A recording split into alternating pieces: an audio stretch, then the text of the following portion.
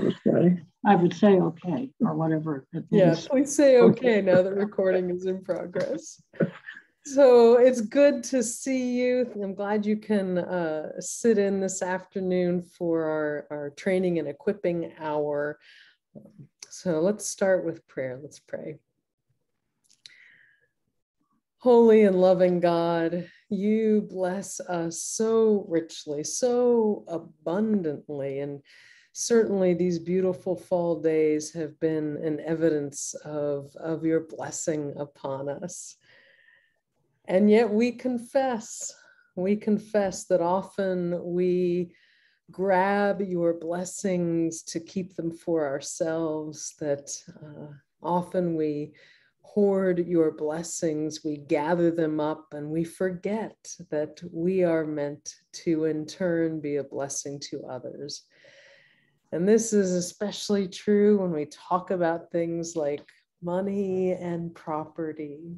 Oh Lord, be with us, open our hearts and our minds, help us to release a little bit of what you have given to us, so that we can be a better blessing to our neighbors, so that we can indeed show love, the love you have for us, the love we're asked to share with all.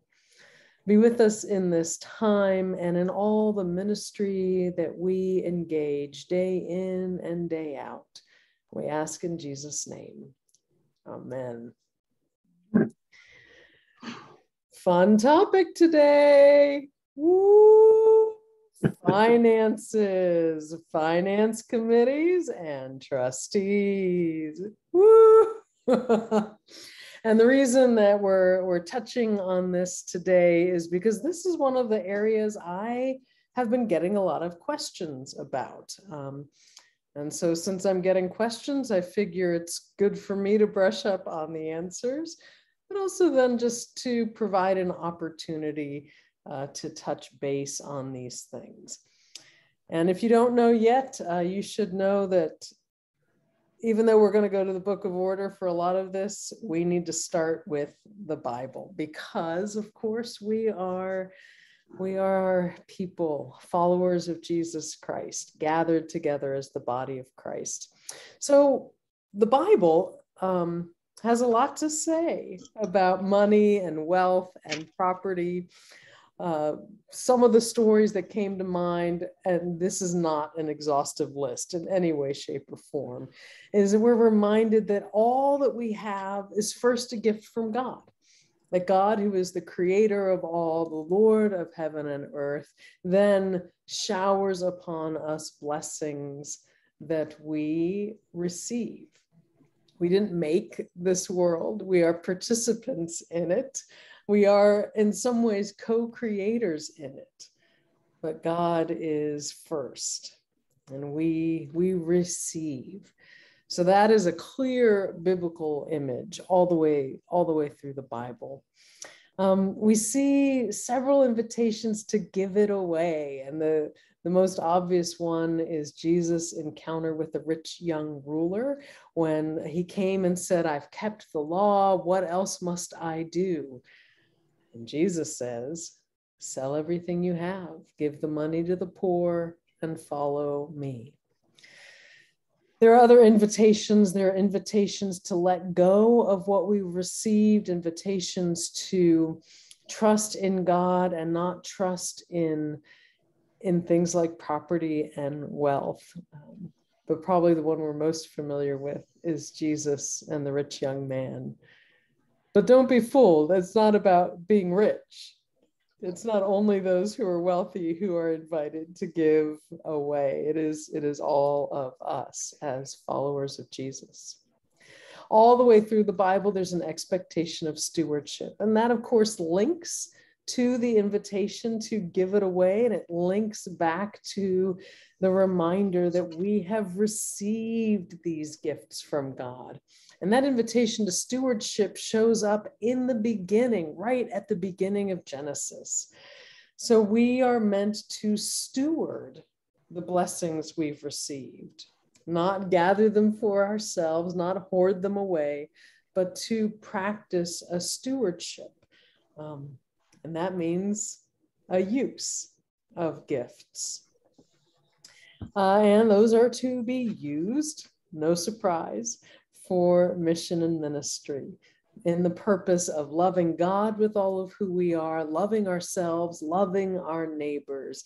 We are meant to use these gifts in order to further God's kingdom. Thy will be done, thy kingdom come is what we pray. And so when we talk about stewarding the gifts that we've received, it is for a particular purpose. It's not just for anything that comes across our minds. We have direction for how we're invited to use God's good gifts. And any list on money wouldn't be complete without the reminder that the Bible also talks about wealth and money and property with some caution.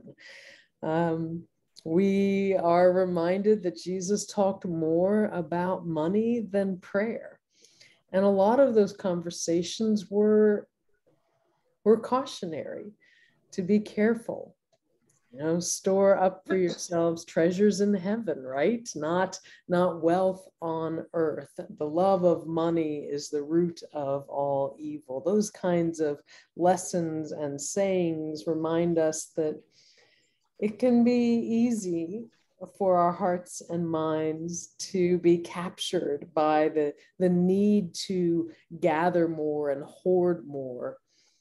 But a Christian understanding of money and wealth and property is rooted in God's grace and abundance, is rooted in the knowledge that we have enough, and the one who calls us equips us, that God will indeed provide for our needs so that we may be faithful.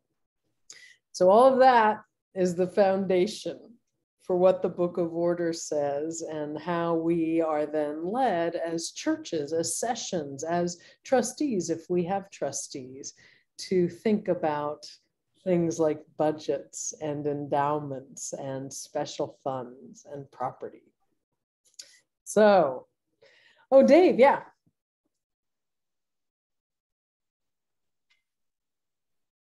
Oh, you're muted. The fourth bullet, to be used for the purpose of mission and ministry. Yeah. Sometimes people interpret that as money being necessary and sufficient for mission and ministry. And I don't believe that either is true. Yeah, no, definitely. We don't need money to be faithful. And some of the most creative churches when it comes to mission and ministry are the ones that don't have financial resources. They can't just pay for it. Yeah, so thank you. Thank you for reminding us of that.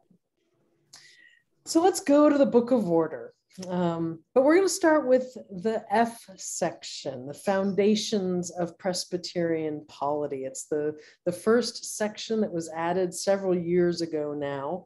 And it reminds us of the foundation of our polity, just like it says. So to have this in front of us, that we are reminded that the church is the body of Christ. It doesn't belong to us. It doesn't rely on us. The church is not on our backs. It is the body of Christ. And that Christ gives to the church all the gifts necessary to be his body, most of which are not money and property. And then we are called to demonstrate those gifts to the world. And so this language, a community of faith, entrusting itself to God alone, even at the risk of losing its life. And in the context of money and property, I especially want to pull out that phrase. Sometimes we feel like we need to build up a fund for a quote unquote rainy day, for the future, for someday that is yet to come. And we lose sight of the ministry and mission that we're being invited into now. we lose sight of the possibilities, and we're afraid of what might happen in the future if we don't have access to money or property, which means we can often be frozen in the present and unable to respond to our neighbors. We see this with property as well. We can't let an outside group in, because what if they break something? What if they mark up the walls? What if it's not perfect anymore? What if they move something in the kitchen? We make decisions based on those fears, the fears of damage, the fear that we might lose something in the property, instead of paying attention to the opportunity to engage in ministry. Now, there are other reasons to build up an endowment or savings. There are other reasons to say no to a group that wants to use the building. But it shouldn't be about the fear for the future. It should be rooted in the purpose of mission and ministry. So this language, God is making a new creation. We're to be a community of hope, a community of love, and a community of witness. If we can hold on to these things when we begin to talk about budgets and finances and property, if we can hold on to hope, love, and witness, that those are the marks of the body of Christ, those are the marks of our community, we might find ourselves approaching those conversations a little differently. Also, from section F, we have the great ends of the church. And in the sample articles of incorporation that we are sharing from the Presbytery of Baltimore, they have the great ends of the church in those articles of incorporation for the state of Maryland. What is the purpose of this organization? Here it is. It's the great ends of the church. Proclamation of the gospel, shelter, nurture, spiritual fellowship of the children of God, maintenance of divine worship, preservation of the truth, promotion of social righteousness, exhibition of the kingdom of heaven to the world. Nothing about how much money we need to have in the bank. Nothing about what kind of building we should have, how big it should be, what kind of classrooms it needs. These are action items. In a previous presbytery I served in, one of the members of a committee believed that every church should have at least X amount of money in the bank, and if they didn't, they weren't a viable church. And the church I was pastoring at the time, we had no money in the bank. In fact, actually, we went through a period where we couldn't pay our bills. We literally could not pay our bills. It was a tough time, but we were faithful in so many ways. We were known in the larger community as a place where everyone was welcome. We were known as a place where people could come and find community. We made it through. We were able to catch up on our bills. But that one person's notion that the money in the bank determined the viability of the church, well, it's just dead wrong. There's nothing to do with that. So let's move to the form of government, to the nitty-gritty stuff. We have to keep the foundation that what we have are gifts from God. Those gifts are gifts from God, are meant to be used for mission and ministry. And we have some direction for what that means in the great ends of the church and the foundations of Presbyterian polity. But what's the nitty-gritty? What does it mean when the rubber hits the road? So, first of all, from G3-0106, we have this paragraph on administration of mission, that the funding of mission similarly demonstrates the unity and interdependence of the church. The failure of any part of the church to participate in the stewardship of the mission of the whole church diminishes that unity and interdependence. So some of the first language we have in our form of government around funding, around finances, is about mission, and is about how being engaged in funding mission points to our unity, points to the ways that we are dependent upon one another. And in the next paragraph, it gives effective witness to the world. So the ways we engage in our finances are part of our witness. Let me say that again. The ways we engage our finances are part of our witness.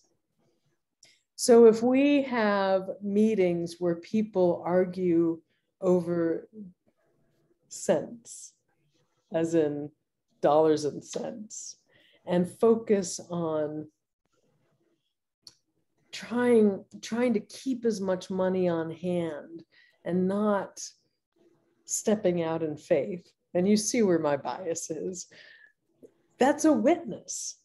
It's a witness about where we put our dependence, about who we rely on. Do we rely on God? Do we trust one another? Do we believe in the mission and ministry? Or do we feel like we have to rely on ourselves? Do we feel like we have to pull together all of our resources and hold them close? Because if we don't, we won't have anything. And I guess I should say really clearly, the experience of pastoring a church that was unable to pay its bills for a few months helped reorient my sense of finances and property, helped reorient for me what being faithful can look like when there wasn't any money to fight about. There truly wasn't. And in some ways, when we stopped worrying about it, when we acknowledged this is the reality, and we're going to have to make some decisions moving forward, but we're not going to worry about it. That's when ministry opened up, and that's when things began to turn around. So that's an experience that I had, and that definitely helped me shift my sense of money and ministry together. So moving on in section G, the form of government, we have this language about committees and commissions. And the reason I'm bringing this up is one of the places of potential conflict and struggle is around our committees, our budget committees, finance committees, whatever you want to call them, any kind of committee that has been set up to deal with finances or financial matters. And this language is overarching. So when the Book of Order uses the word council, that means session at the congregational level, or it means presbytery or synod or general assembly. Those are the councils of the church. So for our purposes, we're going to talk about sessions. Sessions are the council, the place where the authority resides in a congregation. So councils, sessions, may designate by their own rule such committees and commissions as they deem necessary and helpful for the accomplishment of the mission of the church. Here's the important thing that I bolded. A committee shall study and recommend action or carry out decisions already made by a council. It shall make a full report to the council that created it, and its recommendations shall require action by that body. So what does this mean?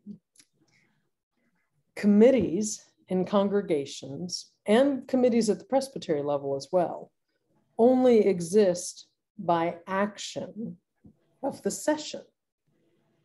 They don't exist on their own. They don't, in fact, at the congregation level, there are no required committees. We have the required tasks, the great ends of the church, the things that we require, but we don't require committees.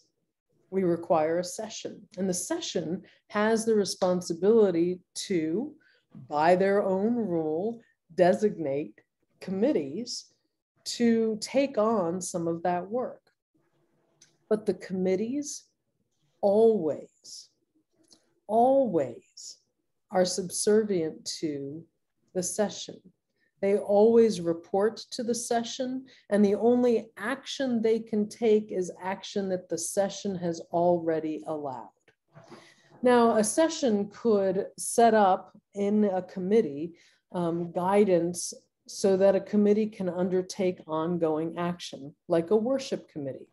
The session could task a worship committee with the responsibility of providing the elements for communion Sundays. So they've been given that task. The session has taken that action. And that means the worship committee doesn't have to come back to the session every time there's communion and ask for permission. But the session has the right at any time to say, you know, our mission and ministry needs something different. And so we're going to resume the authority. We're going to take back the authority to make this decision while we discern where we're being called. The same is true for finance committees. A session may task a finance committee with preparing a budget on an annual basis, but it is the session that determines the budget. The finance committee can come with a document completely ready to go. The session has the right to say, actually, we want to steward our resources in a different way, because that authority resides in the session of a Presbyterian church. So pay attention to that shall language. A committee shall study and recommend action or carry out decisions. It shall make a full report. So this is one of the touchy places that I've seen in lots of congregations across the PCUSA, is a blurring of the lines between session and committee. So regardless of the committee in the church, the session has full responsibility, can vote to give a portion of that responsibility for particular purposes, but always has the ability to resume that responsibility whenever the mission and ministry of the church requires it. Any questions about that? Yeah, Dave. To be specific about finance, supposing that the session has approved a budget, which has a line item for, say, Brother Al's orphanage. Mm-hmm. And the committee then is authorized without further action by the session to write the check to Brother Al's orphanage because it's already in the budget, correct? Usually, yeah. Like I said, I pastored a church where we had to make decisions about the timing of those checks. But yeah, if it is in the budget and the session is the body that approves the budget, further conversation other than timing and then signing off on the check shouldn't be necessary. Now, if there's a question about whether Brother Al's orphanage is doing the ministry that they're supposed to be doing, that's a deeper question. But yeah, I mean, if it is in the budget as presented and passed by the session, it's good to go, generally speaking. Yeah. Remember, I said line item. Mm-hmm. Supposing there is just a block grant to mission for, say, $500, does the mission committee then have the scope to decide to whom the $500 or $50 a piece goes without further session action? If the session has given them that authority. Remember, in this part of the Book of Order, we're reminded that a committee has to make a full report. So a session could designate to a mission committee, there's $500, you decide where it goes and let us know what you've decided. A session could do that and take that action, put it in the minutes so you've got it. Or the session could say, we have this much money in the budget. We'd like the mission committee to come back with some recommendations that then we'll make a decision on. Both are appropriate, but both require action of the session. It's not enough for the mission committee to just say, hey, we spent the money. Yeah. All right, next paragraph, still under the session. So we have these composition and responsibilities, and the C section is focusing on nurturing the covenant community of disciples of Christ. And I just pulled out the section specifically looking at finances and property, and you see how much is there. Jesus talked about money a lot because human beings fight about money a lot. Let's be honest.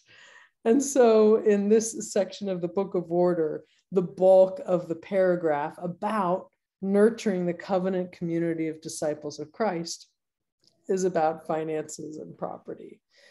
But again, this is the session's responsibility. It is the session that has the responsibilities that shall include encouraging graces of generosity and stewardship, managing physical property for the furtherance of mission, directing the ministry of deacons, trustees, and all organizations in the congregation. The session is the buck stops here group for congregation, employing administrative staff, leading the congregation, participating in mission. Again, the session can form committees, form task groups, working groups to work on these things. You know, maybe you have a group that every year is tasked with pulling together an amazing stewardship campaign. The session has the authority to do that. But the final authority resides in the session. It's one of the reasons why we are so serious about the nominating committee process and the election process. That the session, the elders on session, have been nominated and elected by the congregation. By Book of Order, they should have been trained for their work, and then they are ordained and installed to that work. It is serious work. And so there is a high level of responsibility in a well-functioning session. And this is a piece of it. So let's look at finances, because I want to make sure we have plenty of time for questions. So again, straight from the Book of Order, I added the bold to pull out the shall language. Still under the section about the session, finances. In addition to those responsibilities described in G 30113, the session shall prepare and adopt a budget and determine the distribution of the congregation's benevolences. So to Dave's question, the session can ask a mission committee, come back with recommendations for how our mission money is spent. Or, you know who we usually support, so you make sure that we continue to support them. But the authority resides in the session. It shall authorize offerings for Christian purposes. So the session has the ability to take up additional offerings based on the mission and ministry of the congregation.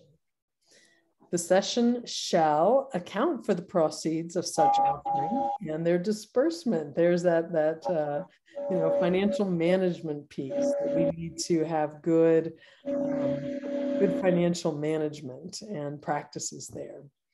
The session shall provide full information to the congregation concerning its decisions in such matters. And that's important to remember, because while the session has this high level of authority, this high level of ability to act, they are then accountable to the congregation that elected them. So while the session always has the authority to establish and adopt a budget, it also has the responsibility of reporting to the congregation information about those decisions. Being able to be transparent about our finances is one of our values in the church. And so while the session has this authority, it also has a responsibility to keep good records, to be clear about the uses of finances, and to share that information, to make sure that information is available. Continuing in that same paragraph, and this is all the same section. It just got really small on the slide, so I cut it up. The session shall elect a treasurer. It's the session that elects the treasurer, not the congregation. And the session decides the term. The session supervises the work of the treasurer, or, as you see, can delegate that supervision to a board of deacons or trustees. But even in that delegation, the session retains primary authority, can take that delegation back. Those in charge of various congregational funds shall report at least annually to the session, more often as requested.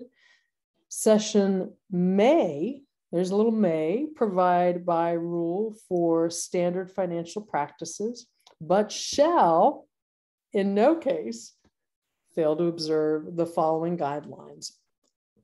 And sometimes this can get a little tricky, but these are in the Book of Order for us.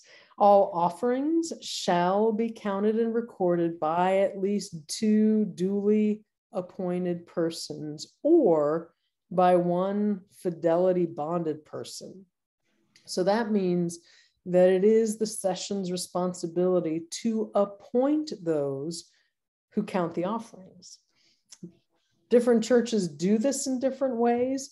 Some churches have a rotating group of people, but this is part of that responsibility that the session has. Those who count should be appointed to that. It's a way of holding responsible. It's a way of making sure that it's not just anybody who shows up at the right time and says, well, I'm available, I can help. There's a level of accountability there when we deal with finances. The second thing in those shells, financial books and records adequately reflect all financial transactions, and they shall be kept and shall be open. So sometimes treasurers will be uncomfortable about just sharing the books, but in our polity, money is supposed to be transparent. Of course, an anonymous donor is different, but keeping the books, tracking expenses, tracking offerings, those things are supposed to be open. And it's one of those red flags. If you have somebody, or if a church has somebody in charge of money or interacting with money and finances who refuses to share reports or delays reports, or whose reports are consistently incomplete, it's time for a conversation. We never want to suspect people of mismanagement of funds, but we also know that not-for-profit organizations like churches are often targets. So it's not about accusing somebody. It's not about saying, what are you doing? But it is about saying we have a responsibility to review the books, to review the finances, to be able to see and know how we are being good stewards. And if you ever need backup, it's right here in the shall language, because shall in the Book of Order means you have to do it. There's no wiggle room. You can try to find wiggle room, but really, honestly, there's not supposed to be any. And then the third thing here is periodic, no less than annual reports of all financial activities. You can, as a session, you can set some additional guidelines. For instance, one church I served created an audit committee. And so every year, it was an audit committee of 3 people. So it was basically 3 people who were tasked with the work of doing the financial review of the books every spring, March, April, once things closed, once the finances closed down for the previous year. And so that was something that congregation did. Session may provide by rule for standard financial practices of the congregation. That congregation created an audit committee. That audit committee reported to the session. So there are other things you can do in terms of managing finances, in terms of meeting these requirements. But here you have the very minimum requirements around offerings, around financial books and records, and around the work of a treasurer. All right. Can I ask a quick question? Sure. So has there been any guidance on section A there? I mean, we have 2 people counting, but since COVID started, I mean, everyone's giving online, direct deposit, like our actual counting that's done by 2 people is a minimal part of our like the donations that we get. Yeah. Has that been covered anywhere, like in terms of how to verify, like other modes of giving? It hasn't, in part because we haven't really been able to make changes to the Book of Order since the pandemic started. But in general, the way I would interpret that language is those are physical offerings. The thing about online offerings is that there is that electronic trail. So it might be good to have 2 people with access to that, depending on what platform you use for online giving. But clearly counting in that scenario is a different thing. It's not that physical going through checks and physical money. So that would be my sense of it. If 2 people have access and can verify with one another that, these are the online gifts that we've received and they have been applied in the appropriate places. If they've been sent in for general offering or for special mission, to have that double check. I mean, that's the other reason to have 2 people. Does that make sense? It does. Thank you. Yeah. Yeah, we're all still learning. Cindy, for us, it's the same. Whether it comes to us by check or cash, right, or in an envelope, or by the mail, or whether it's PayPal or some other online source, we realize that the total of the PayPal offering, the total of that is made up of a bunch of smaller offerings. And in our accounting software, we have to capture all those smaller offerings and the total. And it takes 2 people to do that, to make sure that the total value of the online offering and the individual values inside that total are properly documented in our software. Otherwise, if you had $10,000 sitting in PayPal and only 9,700 got deposited, where's the other 300? Or if somebody said, no, I swear I gave you $600 and you only gave me credit for 5, you have to, it takes a double. And we, at our last church anyway, we did try to make sure that we counted the online offering at the same time that we counted the in-person offering. We just printed out the reports and verified it as if it was check or cash. Yeah. And in some congregations, some congregations are large enough and have the ability to have somebody who is fidelity bonded. And that may be an office administrator. You may have a business administrator who has the bonding, the insurance, basically. And so that may happen as part of the office side of things. But most of our churches are, relying on volunteers to deal with our money. And having that double presence protects them too. Sometimes when we say, look, this is for protection, people hear, you don't trust me. But the reality is it protects them as well. It protects them from any kind of accusation or appearance of impropriety.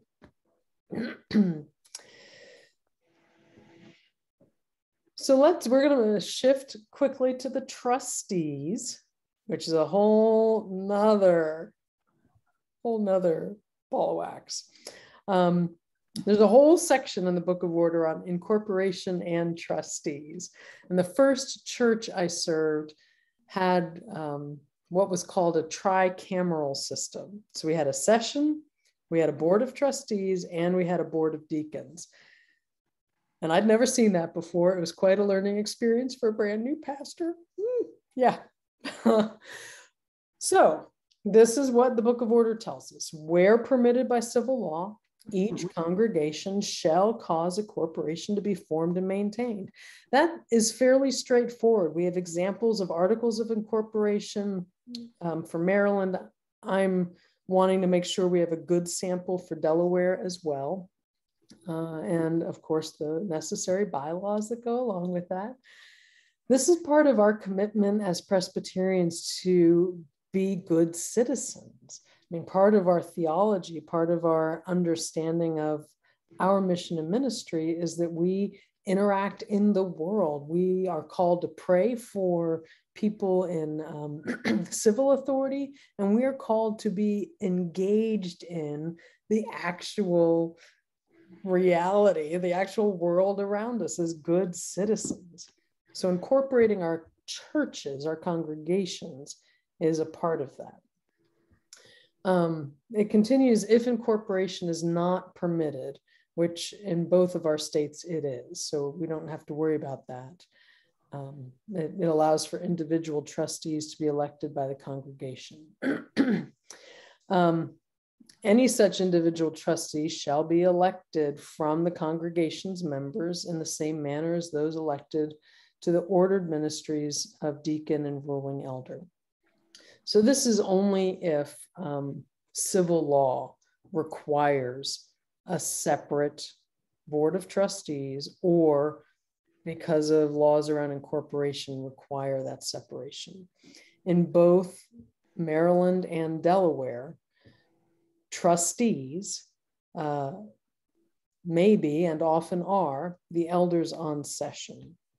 So what happens is, because the session has the authority of the corporation, the session, the elders fill the role of trustees in terms of the civil authority, in terms of the corporation. So this paragraph continues. It was another long one. The corporation so formed, which is our reality, shall have the following powers. To receive, hold, encumber, manage, and transfer property, real or personal, for the congregation. Provided that, wait a minute, buying, selling, mortgaging real property, the trustees shall act only after the approval of the congregation. So this is one of those limits of the authority of the session, and or if you have a separate board of trustees. The congregation is the body that has the right to make decisions around buying, selling, or mortgaging property. Not about the use of property. Okay? Buying, selling, mortgaging. The session has the right to decide the use of the property, to allow someone to use the sanctuary for a wedding, to allow an outside group to use the fellowship hall for an event. That's the session's responsibility and authority. But if the session wanted to buy the vacant lot next door and put up a playground, that buying of property has to go to the congregation.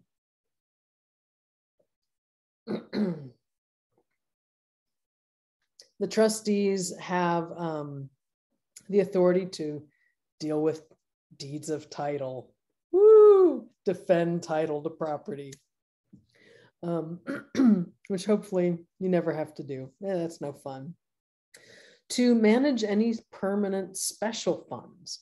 So things that are not the budget, permanent special funds, all subject, see the bold, all subject to the authority of the session. And under the provisions of the Constitution of the Presbyterian Church USA, hold on to this. I wish I had been more aware of this as a pastor in a church with trustees in session. The powers and duties of the trustees shall not infringe upon the powers and duties of the session or the board of deacons. Shall not. So this is another place where there can often be tension and conflict in a church that has a separate board of trustees alongside the session. The congregation has the right to establish a board of trustees or to establish a board of deacons. That is the congregation's right to do that. But the session maintains the authority over the finances of the church and over the property. Similar to the conversation around committees, authority can be delegated, and limited authority, as described here, can be vested in a separate board of trustees. But at any time, if the session has an argument that the mission and the ministry of the church requires a different use of the property or finances, they have the primary authority.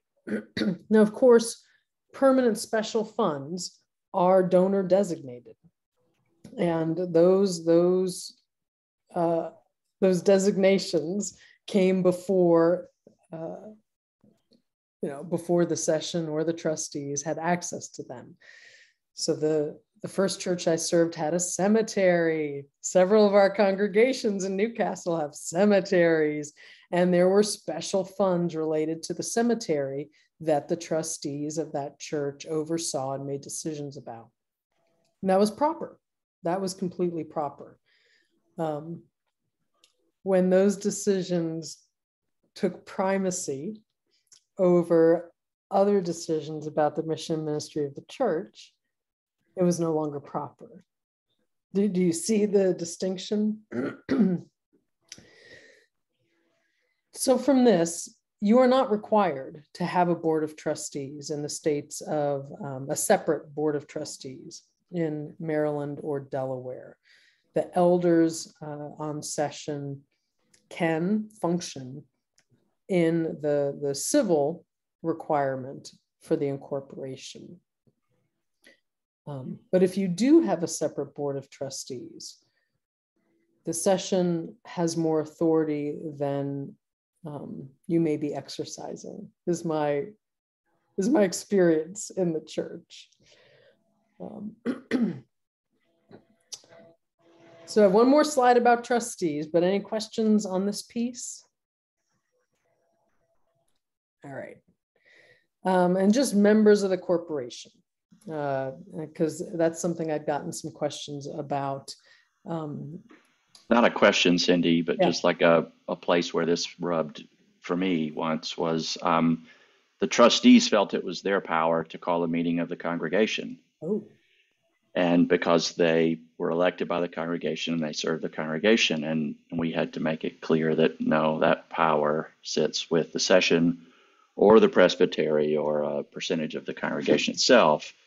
You as trustees have zero power. And they weren't really trustees, they were officers of the corporation that we had used the word trustee for in the bylaws documents. So it conflated and confused some things, but just there's an example where the session power to call a congregational meeting cannot be infringed upon by those who consider themselves corporate officers or trustees. That's right. That's right. And when I was serving a church in Massachusetts, Massachusetts law meant that there had to be a meeting of the corporation annually. So my first annual meeting with that congregation, suddenly the clerk of session said, well, now it's time for the corporation to meet. And I was like, what are you talking about? I've never heard of this. That wasn't the case in the previous state I had served in. And so that might be a piece. Newcastle Presbytery, we have a separate board of trustees. And at our November meeting, we will have a meeting of the corporation, and that will be moderated by the president of the board of trustees. But their power and authority is really limited in those circumstances. It's limited by our book of order. And because of the laws around exercise of religion in the United States, our Constitution of the Presbyterian Church USA determines those levels of authority. And yeah. So you do have to be eligible for membership in the congregation to be part of, to be elected as a trustee or an officer of the corporation. And in most places, you have to be at least 18 years old. You do have to be of legal age to serve as an officer or a trustee.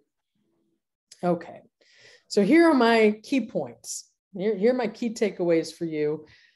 Whew. Great unto the church, my friends. all of this is meant to help us live into our call to love God, to love ourselves, to love our neighbors, to be witnesses, to go and make disciples, baptizing the name of God, Father, Son, and Holy Spirit. If we have all the money in the world and we're not doing our mission and ministry, then we're not being faithful. That's the bottom line.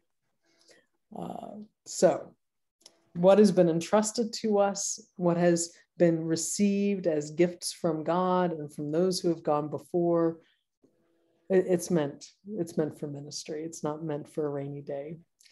All committees, are responsible to the session. So I started one sentence and then didn't go back.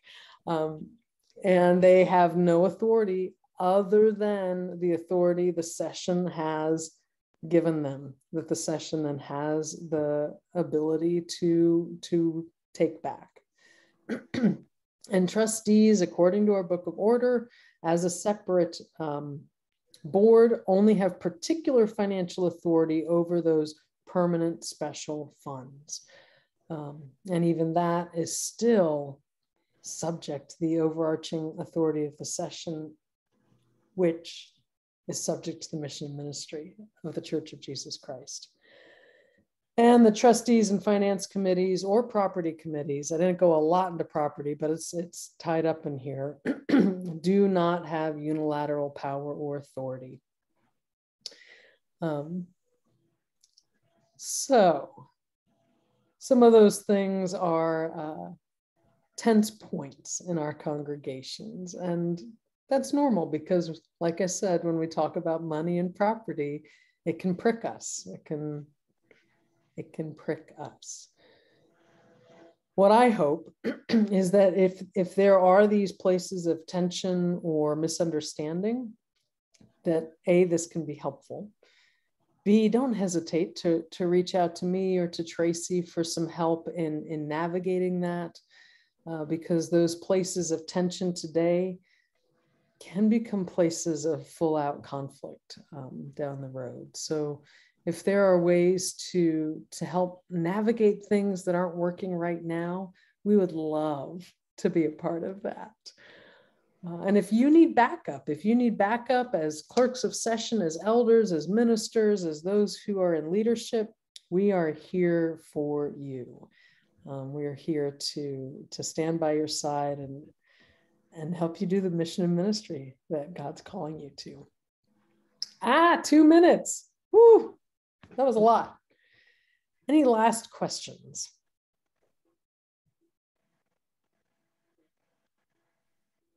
So in November, we have a Presbytery meeting and Thanksgiving, and I am taking a week of vacation. Woohoo! So unless you all raise a clamor and say, no, no, no, I'm going to cancel the November training hour. Okay. I could always invite somebody else to do it too, but given everything going on and the start of the holiday season, I thought November could be a break. But we will gather in December. I will pick a lighter topic than stewardship or finances or trustees or anything like that, I promise.